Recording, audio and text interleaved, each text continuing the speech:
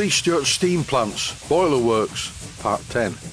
Rubbing down the painted parts using 400 grit wet or dry sandpaper, followed by another coat of HMG C71 Satin black paint. When this coat of paint is dry, the parts should look good. In addition, I'm also renovating one of my old 504 boilers, which is now sold. In this image you can see the second 504 boiler that needs a bit of a polish, and also the 501 boiler side panels that are looking quite good. The existing paint on these side panels for the 501 boilers was in quite good condition really. As shown in a previous video, I repainted them initially using high temperature paint, and after rubbing that down I painted them finally with C71 Satin Black from HMG Paints. This is a 504 boiler that I've had for a while, and the reason there is writing on there was I used it in a video to illustrate what was what on the top, and to show that where the tap fits is on the superheater tube outlet. Later on in the video I'm going to be cleaning the outer shell of the boiler using the polishing spindle, so I need to remove all the fittings first. They're not in there very tight, I only fitted them for the video. And in no time at all, the boiler shell is once again naked. This old 504 boiler is in very good condition and doesn't seem to have been steamed very much. The pipes underneath are quite clean. There are one or two dents in it, but that's only to be expected with a vintage boiler. It should look okay when it's cleaned up on the polishing spindle and looking nice and shiny without any writing on it. Returning now to the painting, here's a can of HMG Paints C71 Black Satin. And the first thing to do with a rattle can is to shake it for 3 minutes, which I'm doing, although I've cut the video down a bit.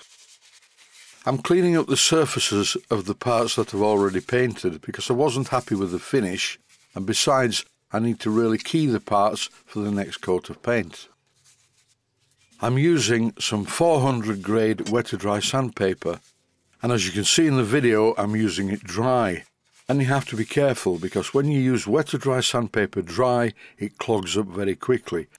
Once the sanding was complete, I arranged the parts into an order where I could paint them.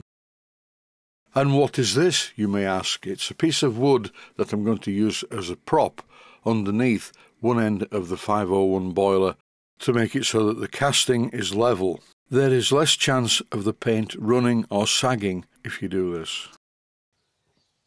I rubbed down the chimney because I wasn't happy with the paint finish, and I'm about to give this a coat of C71 Satin Black.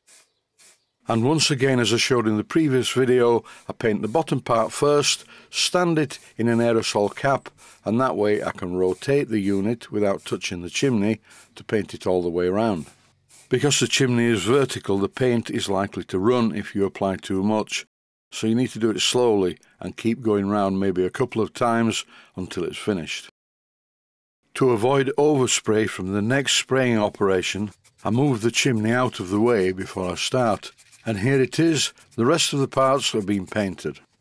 Nice even coats with just enough paint put on, not too much and not too little.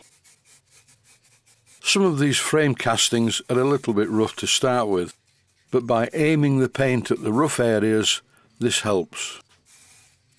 One by one, I paint all of the parts on the bench.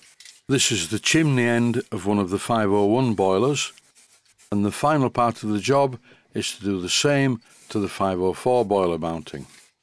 It would appear to be looking good, and I didn't get any drips as far as I'm aware, unlike some of the girlfriends I had when I was much younger. Every one of these freshly painted boiler mounting parts is moved out of the way. Not a perfect place to put them, but they're scattered around part of the outer workshop.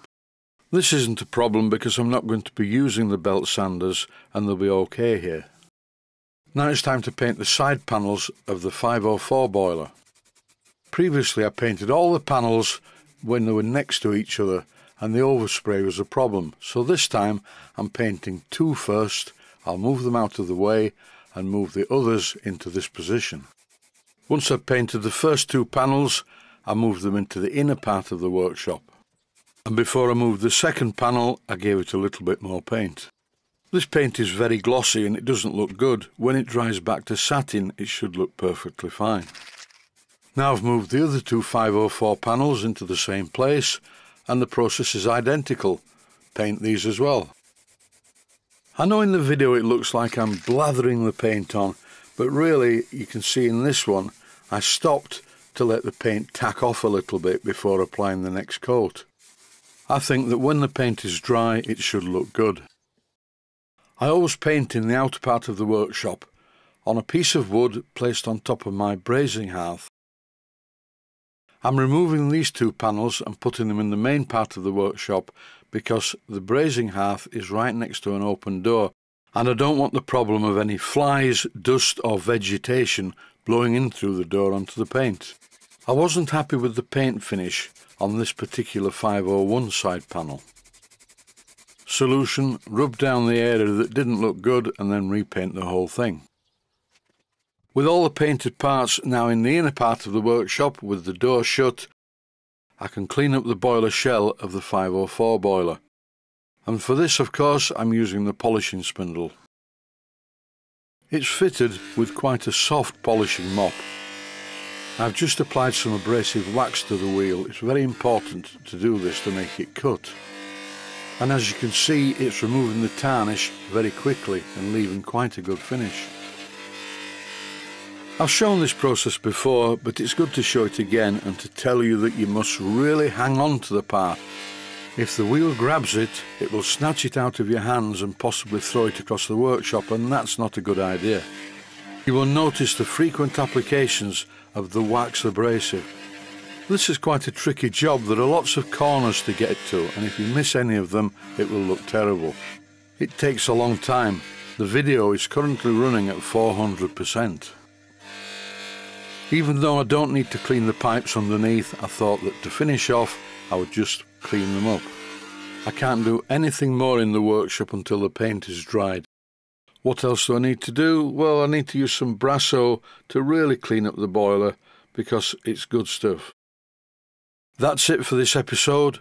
The boilers are almost ready to assemble. Stay safe, stay healthy. Thanks for watching, and I hope you found it useful. Please take the time to visit my main Steam Models website and click on the section of the website that says Video Playlists. And by doing that, you can find other videos that you may like to watch. And by using the playlists, you can actually watch the videos back to back.